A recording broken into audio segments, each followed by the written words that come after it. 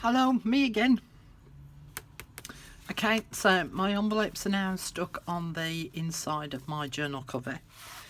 Now then, as I said, this area here where we've done the creasing and the inking, it becomes a little bit weak. So what I'm actually going to do is I'm going to use my micro pour tape, which I talked about on an earlier video in this series, and I'm just going to place a strip down there. And I'm also, where's my squizzers gone? There. And I'm also going to place a strip on the other side. Now I will end up covering these over, but this is just to give that spine that little bit of extra support. And as I say, the thing I like about micro pour is it sticks far better than washi tape, because I can decorate that up later, which I will talk about later. Okay, so that now just gives that little bit of extra support on the spine. If you wanted to, you could put glue down first and then stick it on, but that now just gives that little bit of extra support. Okay, next part is I'm going to put a background on first, and I'm going to use again the same papers as I've used right the way throughout the journal. So I'm going to get a piece of that. Now I've cut this I've printed this out on slightly thicker card, because the more depth in terms of weights of card that you can add onto this, the sturdier it is going to become.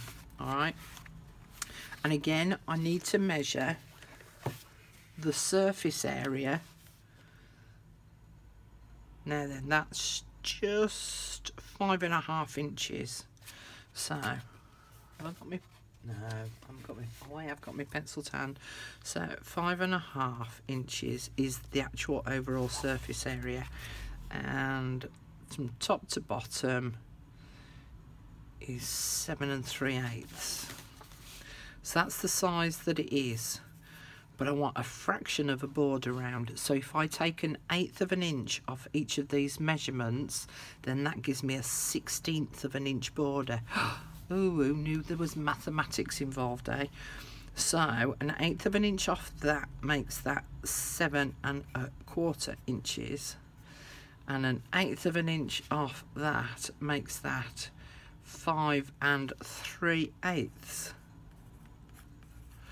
If you can't do it in your head, use your ruler as your guide. You know, so you go, right, so it was 5.5, I want to take 1/8 off, so that's 5 3/8. Okay, the other measurement was 7 you see that? Okay, yeah, 7 1 2 3/8. So I want to take 1/8 of an inch off, so that takes me to there, so that's 7 1/4. Okay, and I want 2 pieces, one for the front, one for the back. Okay,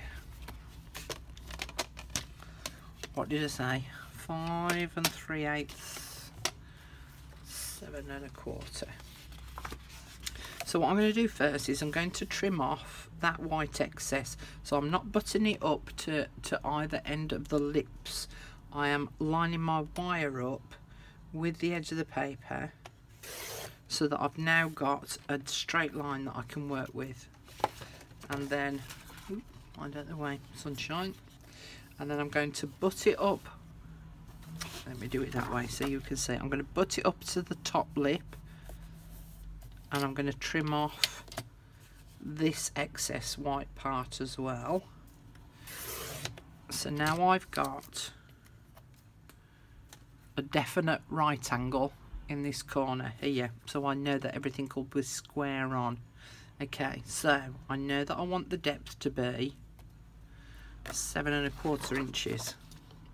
So flip it over that way a minute. 7 1/4 inches takes me to there.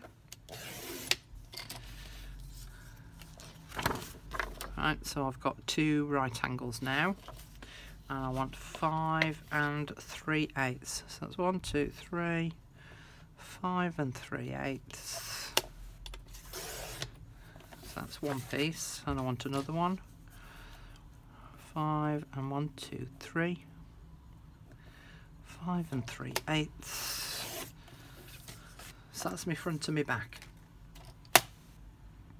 I'm going to do another one because I want one for the inside as well. So I'm going to trim off that first bit. Get rid of that. I'm going to spin it. Get rid of that other little white edge there. Okay, so I want it 7 1/4 inches high. So I need to spin that round there to 7 1/4. So I've got one cut edge up here. The other cut edge is down here. Trim that off. And then I want 5 3/8 that way. So line that up with 1 2 3.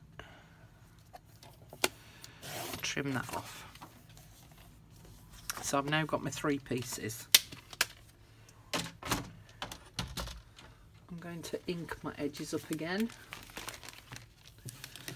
because I want them all to blend in, and I don't want the white core that you can see on the edge of the paper. I don't want that showing, so I want red. So I'm just going to try and do a quick ink up.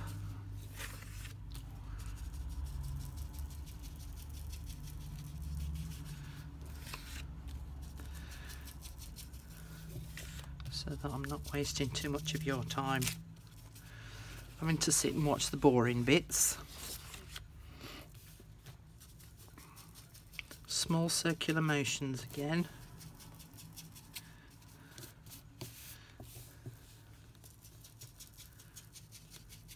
It just takes that white edge off.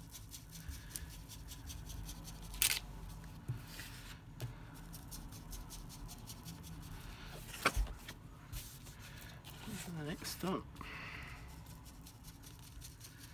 The other thing, I don't know whether you might have noticed me doing it, but I don't dab, run it round. For some reason it picks up the ink better for me. The thing is, if you run it round too much, it picks up too much ink.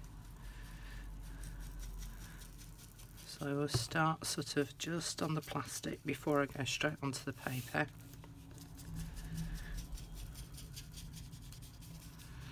There we go. Alright, that's that boring bit for you out the way.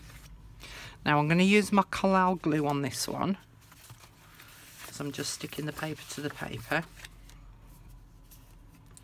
And I've got to mind my droopy bits. My droopy bits. I don't mean droopy bits at all, I mean the scallopy shape. Have it the right way up. Helps if you open the glue really, doesn't it, Carol? It works then. Yes. There we go. Not right the way up to the edge, but close enough. I think I've got that open enough, have I? Ooh. There we go. Oozing out now, look. Ooh. Get that up quick. Okay.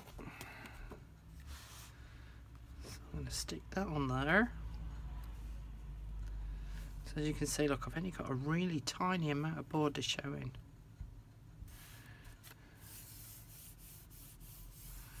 And again, you can stitch around your papers before you actually stick them in situ if you want. I'm going to open that up and stick that one on the inside.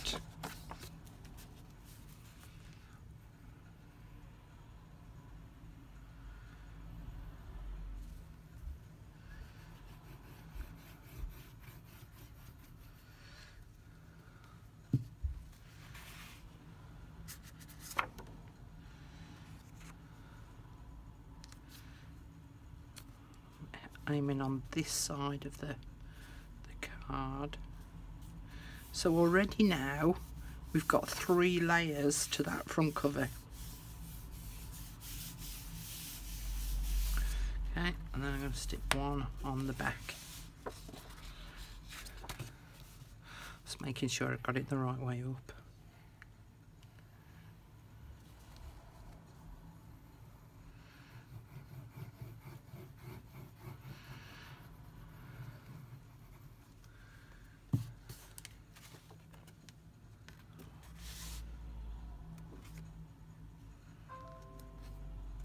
You hear that noise?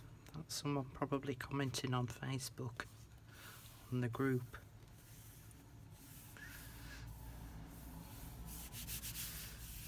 There we go. So we've got the 3 pieces on now. So as I say, this has now got 3 pieces of card on it, so it'll start to strengthen up. Now it's got all those layers on, and we're going to be adding more to it as well. Okay. So, next part is I'm going to add this bit. Alright, so in my new digital kit, Roses and Daisies, in the frames one, like I showed you before on the cards that go in here, there's the lines on the background, but there's also a page where it hasn't got lines on the background as well. So I'm going, on the front cover here, I'm going to use the one that hasn't got lines on. And again, I've printed this onto a slightly thicker card. So again, I'm adding another layer of card to give that front cover a bit of strength. Now you can measure if you so wish. I'm just going to go by eye.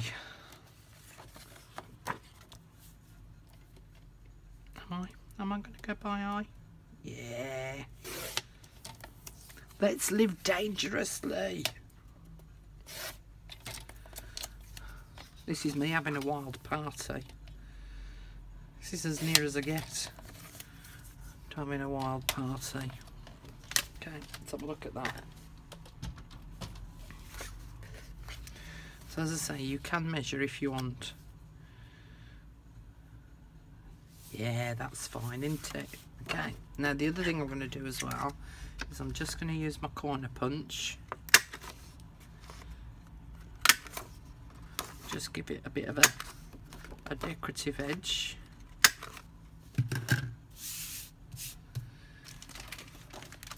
Ink her up again.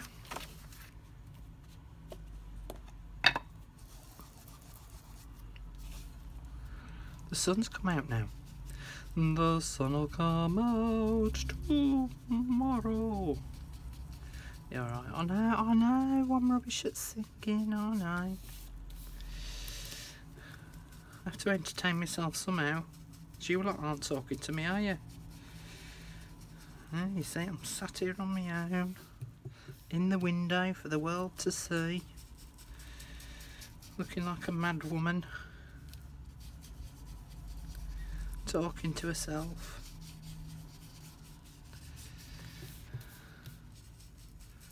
Just talking a load of gibberish now, aren't I? Really.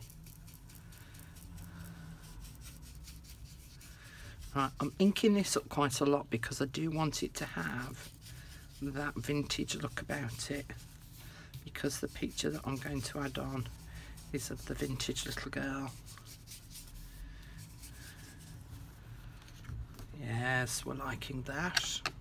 Well done there. Okay, again, I'm going to use my collal.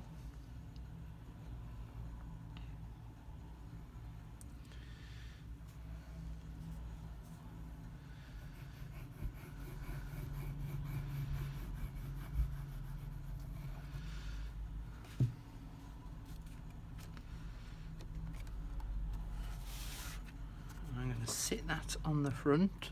Sorry, I'm quite happily working away here. I don't know if you can see what I'm doing. Ooh, I got that the right way up.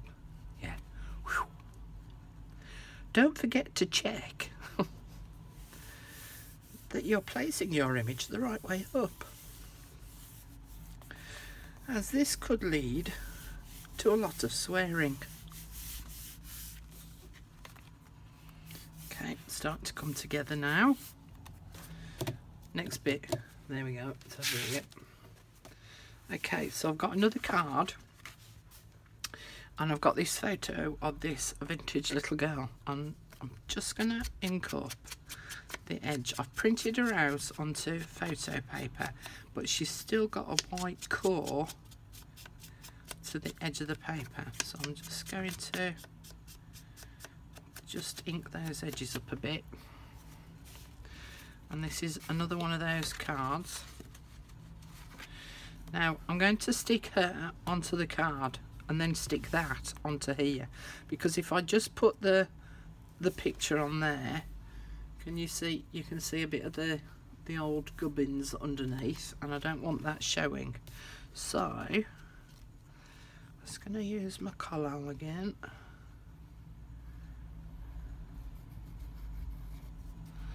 Stick her onto a bit of card, leaving a border. So I'm sticking her down in the corner, can you see? And I'm just watching the border space here and here.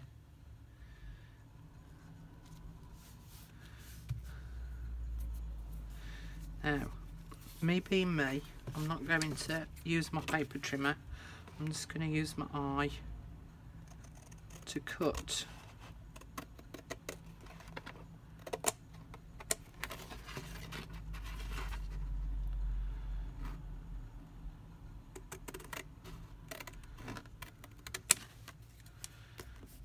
There we go.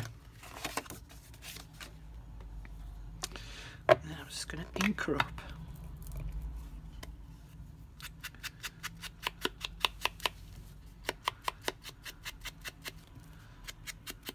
Just by running it off this time, because if I do the round bit I might go over the photograph, and I don't want to do that. I've already inked that up.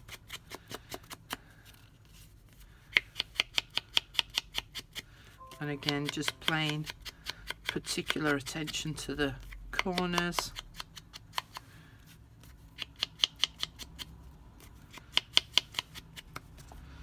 There we go, happy with that.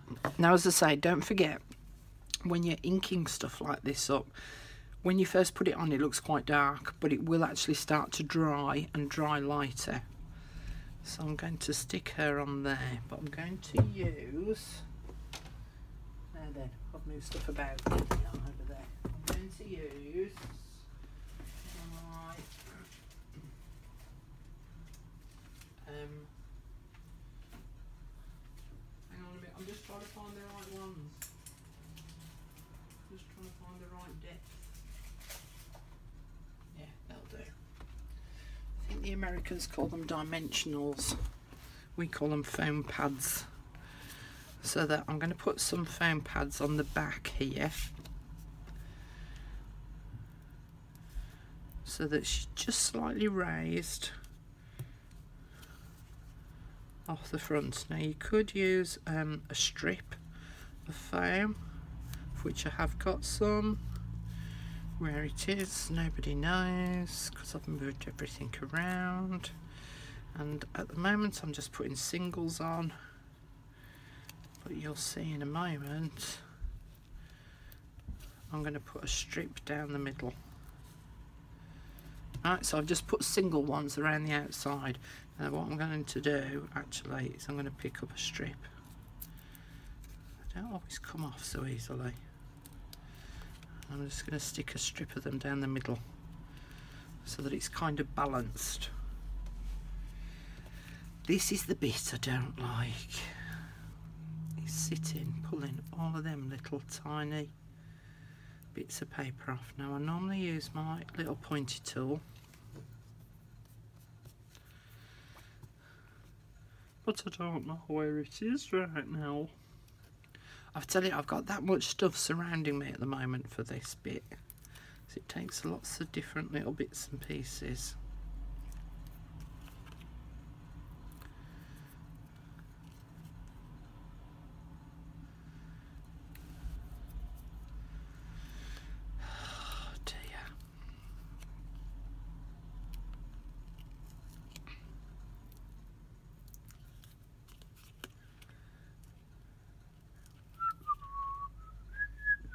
Just to let you know, I am still here.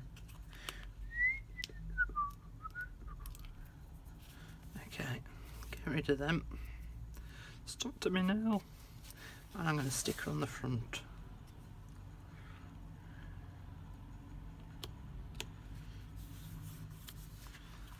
Okay, and there she is, stuck on the front, so there's that little bit of dimension there. Okay, I'm going to leave it there for today. I'm going to come back tomorrow and show you how I do all of this bit here, and I'm actually going to show you how to ink up your seam binding, talk about attaching the lace, and then we'll start on some of the decorative pieces as well inside of the journal. But I think that's enough to keep you occupied for today, don't you? Yeah? Well, tough, because that's all you're getting. Right, enjoy the rest of your weekend. I'm sorry for those that have to go back to work tomorrow. I'll see you all again tomorrow. Thanks for watching, and I hope you're enjoying it. See ya. Bye.